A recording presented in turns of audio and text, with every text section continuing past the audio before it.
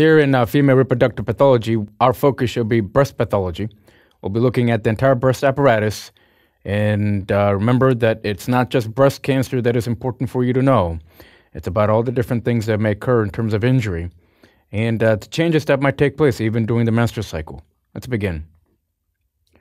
We'll begin our topic of breast pathology by actually looking at developmental disorders. Here we have supernumerary nipple or breast. What ends up happening here is it results from persistence of epidermal thickening along the milk line. Can extend from the axilla to the perineum. Picture that. This is referred to as being your supernumerary nipple or breast.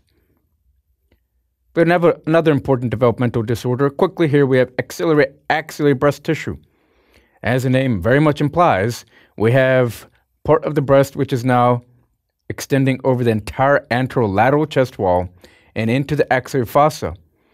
You want to kind of think of this analogous to how the thyroid gland, perhaps ectopically, when it's trying to develop and migrate from the foramen cecum down to where it nestles in the neck, that there might be ectopic remnants as well. Along the same line here, we have accessory axilla breast tissue. Congenital inversion of nipples. Clinically significant when it impairs nursing. That's where it becomes really important. For example, a newborn is about to suckle, and the nipples are inverted. That's where it becomes clinically significant, especially for the child, as you can imagine. We have a condition called macromastia. Women develop back pain to the point where the breasts are so large that it actually causes straining of the back.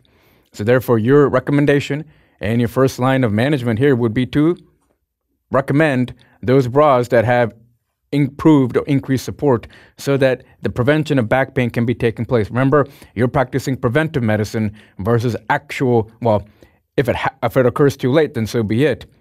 But you're paying very close attention to the patient's symptoms, you're examining them, and you have to be astute with what may happen in the future. Maybe due to the body habitus to tissue response to hormonal changes during puberty is the pathogenesis of macromastia. The consequences, however, might be back pain. Supportive bras is a practical recommendation.